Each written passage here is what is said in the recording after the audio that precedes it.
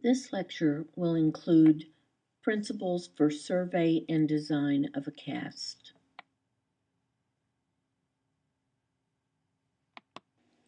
In 1918, Dr. A.J. Fortunati introduced the dental surveyor at a dental clinic in Boston.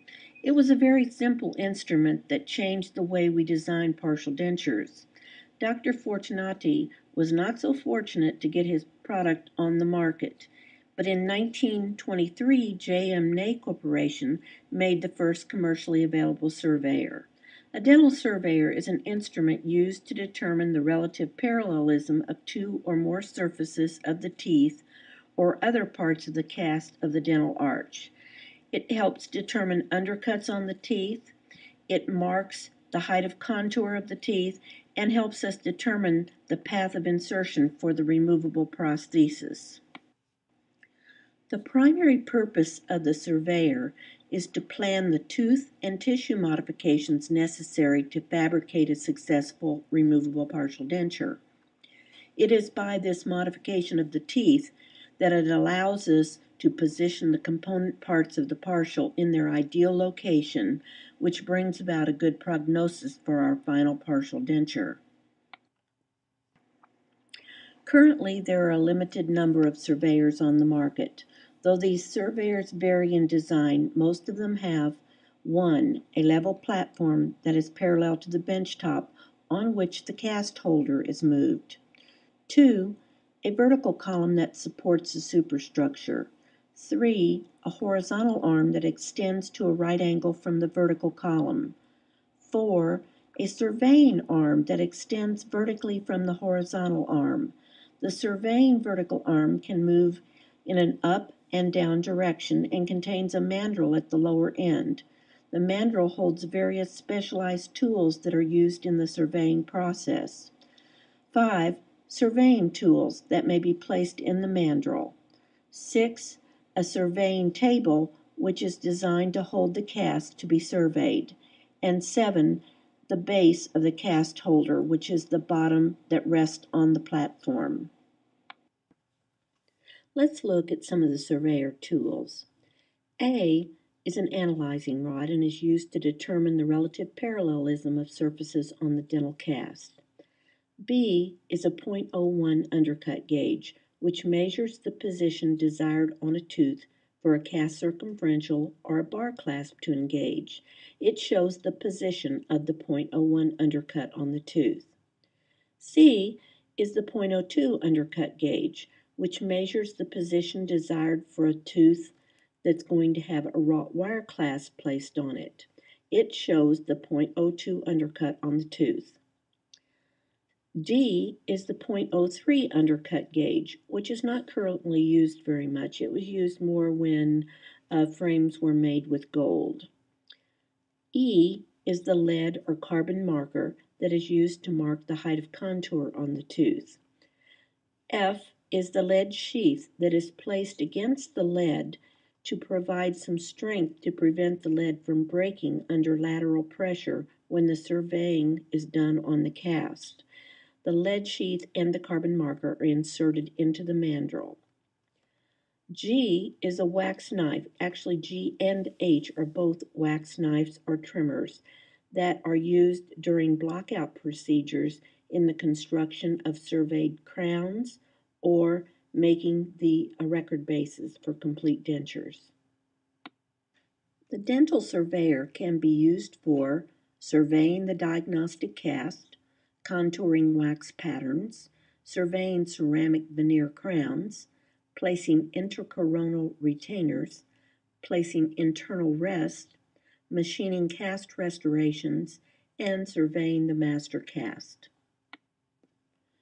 Partially edentulous arches consist of teeth and edentulous spaces with tissue.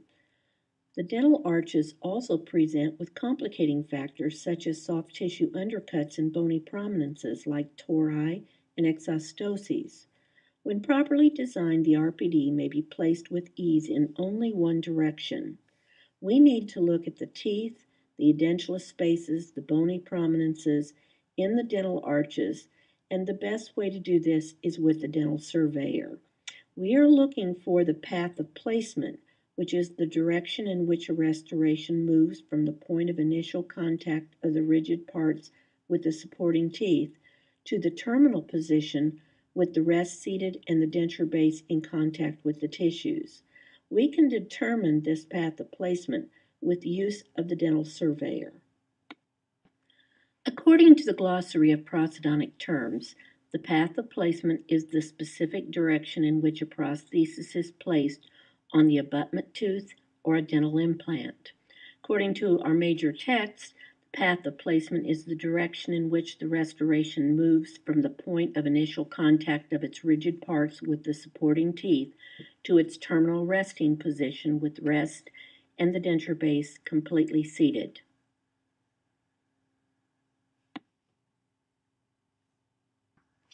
Another objective of surveying a diagnostic cast is to identify proximal tooth surfaces that are in need to be made parallel so that they act as guiding planes during placement and removal of the RPD.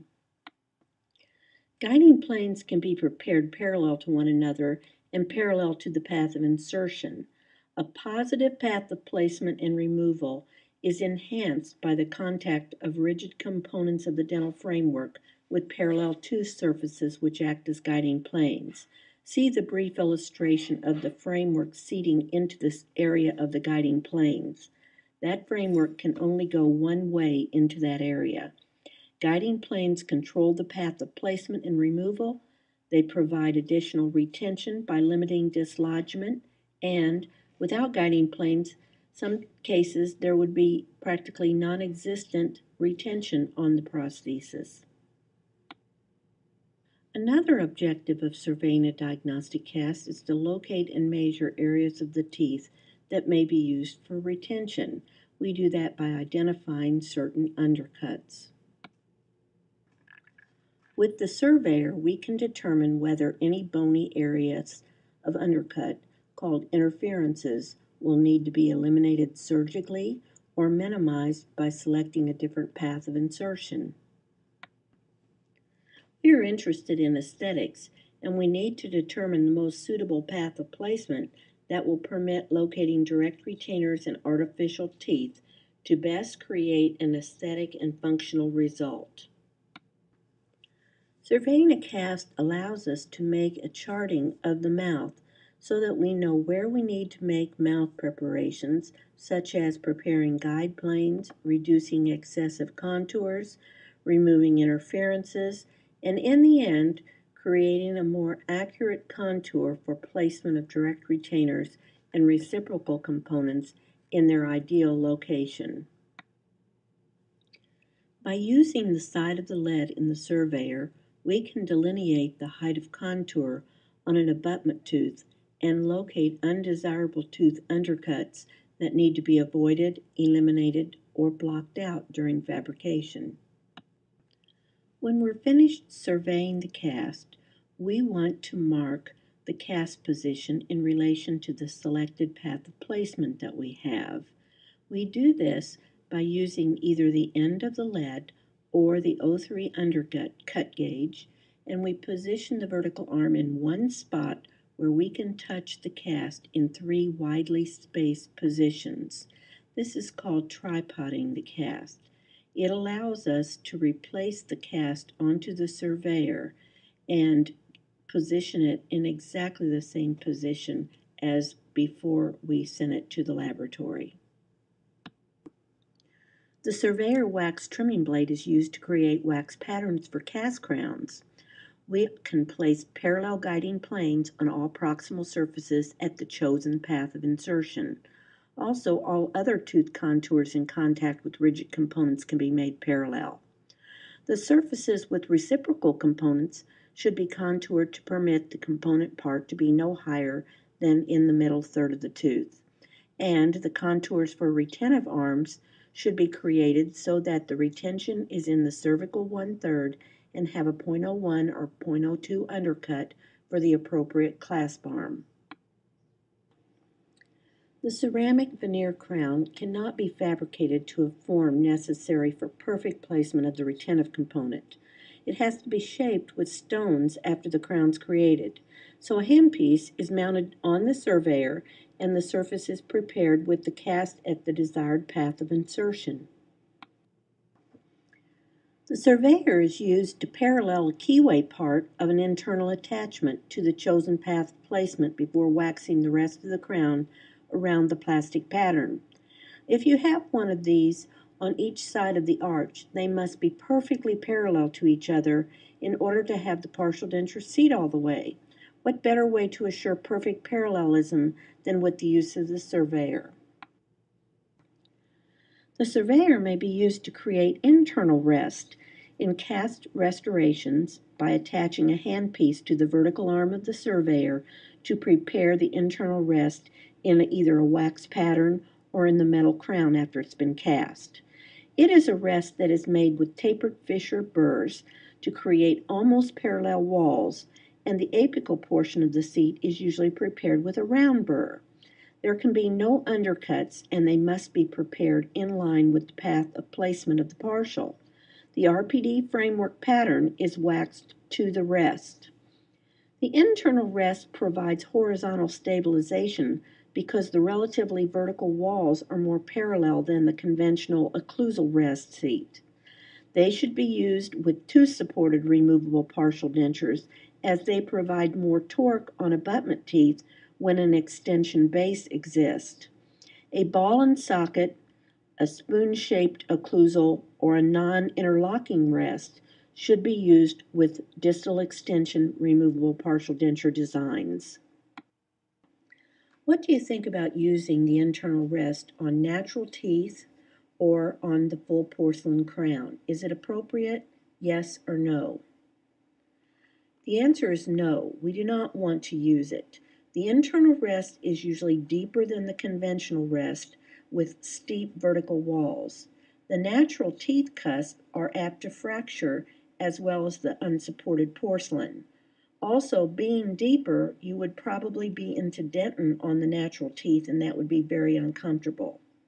It's okay to use the internal rest on that porcelain to metal crown shown in the lower picture, as long as it is prepared totally into the metal part of the crown, where we don't have that chance of fracturing the porcelain. Restorations can be machined using the surveyor to provide extreme parallelism for the prosthesis and to even include attachments for retention to make it very aesthetic. These examples on the right are machined restorations that have no buccal direct retainers on them, and they're very aesthetic. In surveying the diagnostic or master cast, we have satisfied those objectives that we discussed at the beginning of the lecture. We have to find the best path of placement for our removable partial denture. The factors that determine the proper path of placement are 1. The establishment of guiding planes, 2. Retentive areas, the presence of suitable undercuts, 3. Interferences that need to be eliminated on the hard tissue or soft tissue, such as undercuts, and 4. Aesthetics must be created. We talked a little bit about guiding planes. These are proximal surfaces of the teeth that are relatively parallel to each other that must be found or created to act as guides for when the prosthesis is placed and removed from the mouth. Guiding planes ensure a definite path of placement of the prosthesis as the rigid parts, namely the guide plates of the prosthesis, contact parallel surfaces on insertion and removal. They are absolutely necessary to ensure clasp retention. We determine the relative parallelism of the surfaces of all the abutment teeth by contacting the two surfaces with the analyzing rod. The table has a ball and socket lower portion that allows you to move the cast in various directions. The tilt of the cast is determined in relation to looking at it from the posterior. If the cast is positioned with the anterior teeth lower than the posterior, it is said to have an anterior tilt, top picture. If the posterior teeth are lower than the anterior teeth, it's said to have a posterior tilt. middle picture. If the cast has the right teeth lower than the left teeth, it is said to have a right tilt, and so on. Extreme tilts should be avoided. Back to our guide planes. I like to start my survey by placing the occlusal plane relatively parallel to the tabletop, but determine the relative parallelism of the proximal surfaces of all the potential abutment teeth by contacting the proximal tooth surfaces with the analyzing rod. This slide shows how you can alter the position of the lower cast on the table anterior-posteriorly until you achieve the greatest combined areas of parallel proximal surfaces that may act as guiding planes. You may have to do some alteration of the proximal surfaces to achieve this. The end result of selecting the anterior-posterior tilt should be to provide the greatest combined areas of parallel proximal tooth surfaces that may act as guiding planes. You will move the cast anterior-posteriorly until these guide plane surfaces have equal little triangular spaces below where the rod touches the tooth. You must check all the abutment teeth each time you make a position change. You rarely have perfectly parallel flat surfaces on the teeth. You have to prepare them. You will usually be able to prepare no more than 2 to 4 millimeters of guide plane on each of these teeth. Other surfaces of abutment teeth can act as guide planes also. Reciprocal or stabilizing components of the clasp assembly, contacting in its entirety on the axial surface of an abutment tooth, can act as a guide plane. These other surfaces, as shown on the previous slide, are measured by the lateral tilt of the cast to the vertical arm of the surveyor. The second factor that determines path of placement is retention. Retentive areas must exist for a given path of placement and must be contacted by retentive arms that are forced to flex over a convex surface during placement and removal. A tooth that does not have an infrabulge or retentive area is not good retention when the partial is completely seated. By contacting the buccal and lingual surfaces of abutment teeth with the analyzing rod or diagnostic stylus, the amount of retention existing below the height of contour may be determined or estimated. It is that triangular space of light that shows the height of contour and the infrabulge below it. Retention is best observed as a triangular space of light between the point where the analyzing rod touches the tooth, which is the height of contour, and the apical portion of the tooth surface being studied.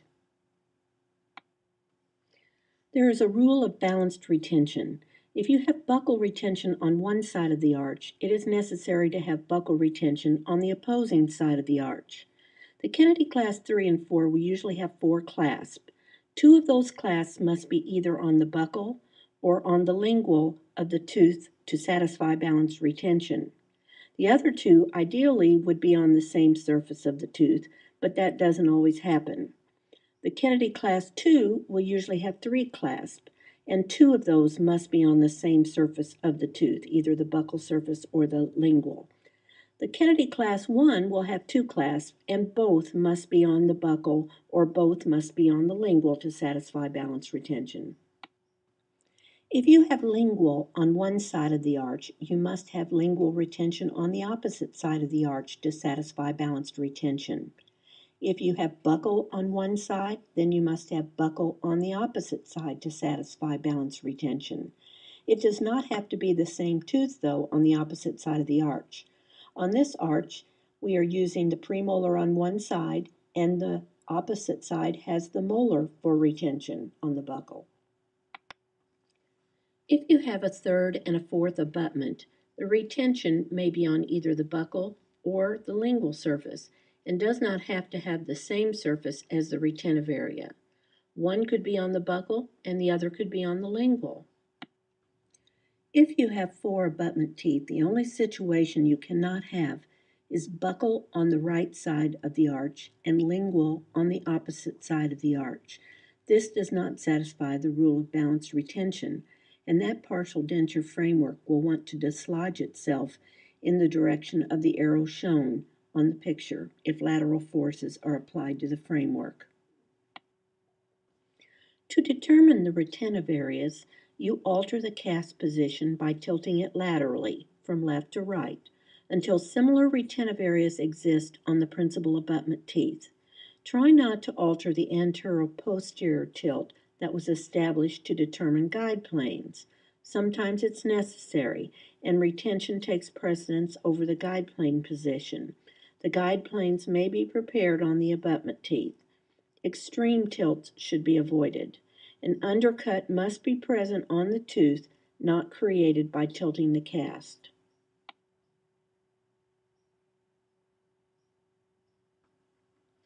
Look for the presence of small triangular spaces of light on either the buccal or lingual surfaces that designate an undercut on the tooth. Think about satisfying balanced retention when you're looking for undercuts. You can also think about the type of clasp you wish to put on a tooth, but it might be a little bit early in the game if this is the first time you're looking at this lecture. The large upper image shows the correct point of 0.01 undercut on the tooth. It is where the vertical rod of the 0.01 undercut gauge is in contact with the tooth, which happens to be at the height of contour, and the horizontal lip of the undercut gauge is also in contact with the tooth. The common errors that students make when measuring retention are shown in the lower three pictures. In A, the horizontal lip is not touching the tooth even though the vertical aspect is. In B, the vertical rod of the undercut gauge is not touching the tooth even though the horizontal lip is touching the tooth. And C, the lip is touching the tooth, but it isn't even into an undercut. Check the retention by placing an undercut gauge into the mandrel and measure the areas of undercut on the teeth as shown on the previous slide. If this is the final position of your cast, mark the retentive areas of undercut with a red line as shown in the lowest picture. Here's a little summary of retention. Clasp retention is dependent on the existence of a definite path of placement and removal. The most desirable path of insertion or removal will almost always require some kind of tooth modification. Retentive undercuts must be present at the horizontal position. If they are not present, they must be created by means of tooth alteration, crowns, or other restorations. Another factor that determines path of placement is interferences. The prosthesis must be designed so that it may be placed and removed without encountering hard, namely tooth and bone, or soft tissue interferences.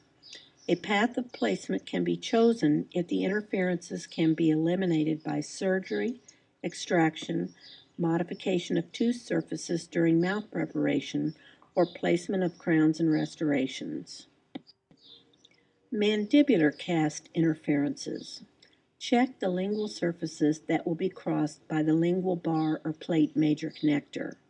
Bony prominences and lingually inclined premolars are the most common interferences on the mandible. Another area of possible interference are the abutment teeth that will support or be crossed by minor connectors or clasp arms. There are rules about where these arms must be placed and to what position they must go. Direct retainers would ideally go into an undercut below the height of contour and in the cervical 1/3 of the tooth. The first half to 2/3 of the arm must be above the survey line. The tooth surface may be altered at the time of mouth preparation to remove any interference that does not allow for the proper placement of the direct retainers. Non-retentive and stabilizing clasp arms or reciprocal arms are best located between the middle third and the gingival third of the crown, rather than the occlusal 1/3. Guiding plane areas of abutment teeth often need to be recontoured due to high survey lines. An area of 2 to 4 millimeters of guiding plane must be prepared above the survey line to allow the guide plate to slide into place on a parallel surface. The survey line often needs to be lowered to accommodate this. Guiding planes can be prepared parallel to one another and parallel to the path of insertion. This facilitates stability in the prosthesis. A final factor that determines our path of placement is aesthetics. Clasp designs that will provide aesthetic qualities must be selected. Sometimes, even though our clasp of choice might be a cast circumferential, we may choose a bar clasp in order to get better aesthetics. When anterior replacements are in the design, the choice of path of placement becomes even more critical and limited. The teeth chosen for direct retainers may not be the most mechanically stable of our choices. For instance, in the example above, we might move back to our second premolar instead of placing a clasp on the first premolar. This would make this final case more aesthetic. The final path placement will be the anterior-posterior and lateral position of the cast where the vertical rod of the surveyor satisfies all the factors discussed above: the guiding planes, retention, interferences, and aesthetics. When you have your final path of placement, it's time to tripod the cast using the undercut gauge. Some method of recording the relationship of the vertical arm of the surveyor to the cast must be used. The lab technician will then be able to orient your cast to the same position when he receives it. You will be able to reorient it on your surveyor when you receive the framework back from the laboratory. There are a couple methods of tripoding the cast, and we're going to use this one. First, you place a .03 undercut gauge into the mandrel. Then you adjust the vertical arm to where you can touch 3 widely spaced places on the cast without moving that vertical arm up or down. Next, with the edge of the undercut gauge, score all 3 of the locations with the edge of the undercut gauge. Again, make sure that you do not move that vertical arm up or down. It needs to stay stationary while you do this. Use a red pencil to mark the grooves that you made in the cast so that you will be able to easily see them. Make the mark about 4 millimeters in length. Then place a cross hatch or a cross mark in red at each of the locations. And lastly, circle the cross area in blue. Now you'll be able to identify your tripod marks very easily. A second method is also explained for tripoding the cast. A sharp instrument or pencil should be held against the surveyor diagnostic stylus or analyzing rod while scoring or marking the cast. You score 2 widely spaced marks on 2 sides and the back of the cast. See the illustration to the right. When surveying the cast, you should survey all posterior teeth and any teeth next to the edentulous area. I like to also include any area that metal is going to cross. You should survey that tooth. Interferences and rest are marked with a red pencil. The metal framework is indicated with a brown pencil. Any metal. The acrylic resin and the internal finish lines are marked with a blue pencil. After the master cast has been surveyed and designed, the dentist writes a prescription and sends the case to the laboratory. The first thing the laboratory does is block out and relieve the master cast. In construction of an RPD framework, an undercut-free cast has to be created, except for those little areas in the terminal 1/3 of the direct retainers. The laboratory uses the surveyor and the wax trimmer to apply and carve wax to all areas below the survey line, except the retentive areas for the direct retainers. Relief wax is also applied to the master cast to create areas of spacing under the framework. An example of the need for this is to create a space for base to flow under the base attachment to lock on the replacement teeth. An impression is then made of this blocked out and relieved cast. That cast, made from the impression, is used on which to fabricate the wax pattern for the RPD framework. The pattern is then cast and the framework is returned to the dentist for try-in. Check your surveyor to see that you have all of the tools that were indicated earlier in this lecture. Please bring your surveyor with tools, your red, blue pencil, brown pencil, lead pencil, extra carbon markers that are usually available on the benches in the labs, a perioprobe or a millimeter ruler, a cleoid discoid, and the eraser tool that is provided for you. A cast and a tentative design sheet should be at your desktop when you arrive. For those of you who are not in the class, I have the following suggestions as far as order of things. First, review the Kennedy Class 4 lecture. Then, print the forms that are at the end of the lecture. You can do a screen capture and possibly print those little forms. Then, I want you to do the Kennedy Class 4 Maxillary and Mandibular Survey and Design Seminars. Each cast has 4 videos. Video A is a description of the cast and your wish list as far as possible design based on the rules for the Kennedy Class 4, and some other designs might be discussed. Video B is a survey of the cast as the video progresses. Do it with the video. Video C is that you draw the design on the tentative design sheet if you do not have the cast. And even if you do, it gets you used to doing prescriptions for the laboratory and actually drawing designs. Video D, you draw the design on the cast or on the sheet shown at the end of the lectures. The drawing with the class or with the video is very helpful, and again, in learning and identifying the proper placement of parts. I start you off or recommend that you start off with the Kennedy Class 4.